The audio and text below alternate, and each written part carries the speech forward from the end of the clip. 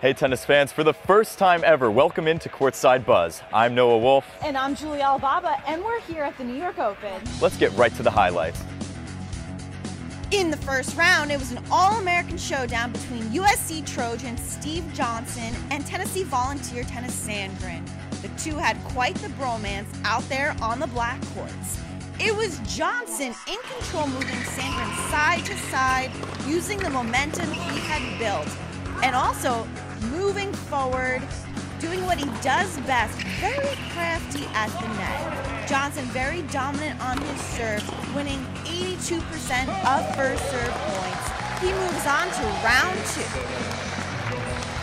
two. In the nightcap, it was Jack Sock playing his first singles match since last October, and to put it lightly, it showed just a bit. Taking on the 113th ranked American Marcus Giron, Giron actually took that first set 6-3.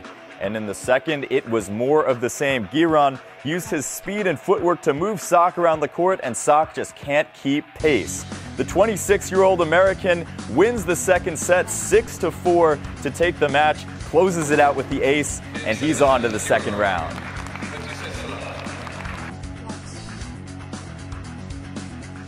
Julia, at every tennis tournament, we know there's storylines that go uncovered. Oh, absolutely. But here we got you covered. This is Around the Grounds.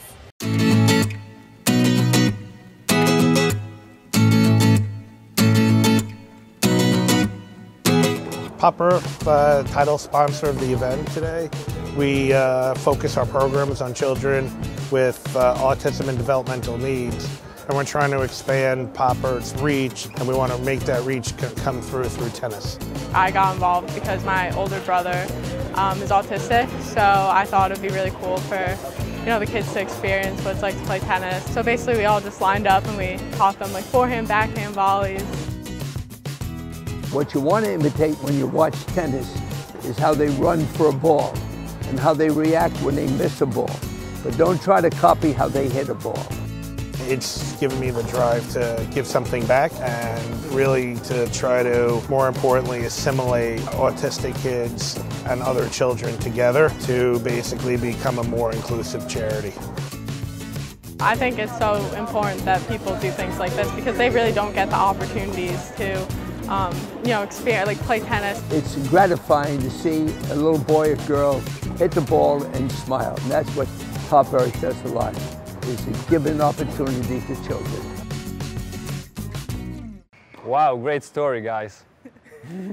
Thanks. I mean, we really worked hard on putting that one together. I was going to ask you, Andreas, when was the last time you were first to do something? Oh, wow, when I was first to do something. Yeah. That's a good question. I mean, struggling to have anything come to mind?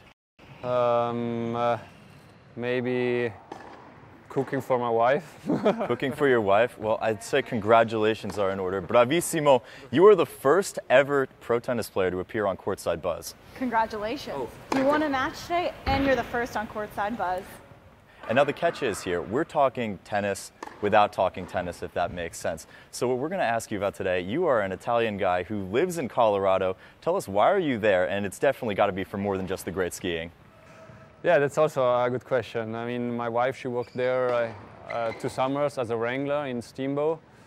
So yeah, I went there a couple of times to visit her, and we had a road trip and everything, and we really liked the place.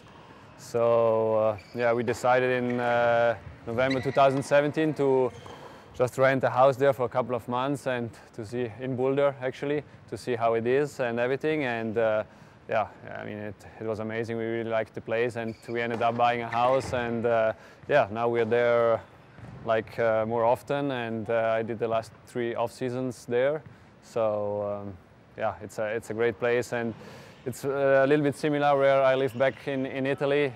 We come from the Dolomites, so we like the mountains and the winter, the snow, and 4 seasons in general. So it's nice to be there.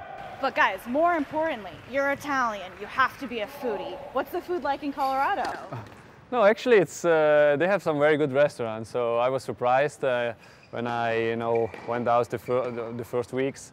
So they have an amazing food, and yeah, it's depends. I think where you are in the States, every part is a little bit different. but there was, I mean, pretty good. Otherwise, yeah, Something tells me you're lying through your teeth. I mean, Italian pizza to American pizza. Actually, come on. My wife, she said, we went to this pizza place, and she said this pizza is the best pizza I ever had, better than the one in Italy. Better than Italy. That is a bold take. That is a bold take. Let's just say that. But I was going to say, you two, ATP, our friends over there, were telling us that you two were actually planning on opening up a resort in Colorado. Yeah. Yeah, I mean, her parents, they have a couple of hotels back in the Dolomites. And so, yeah, they are trying to help us out a little bit to build something in Boulder, Colorado. And yeah. You can find Noah and I on the bunny slopes. Absolutely. Thanks so much for your time, Andreas. That was the first Courtside Buzz. Check back for more great information, more great exclusive features on Wednesday.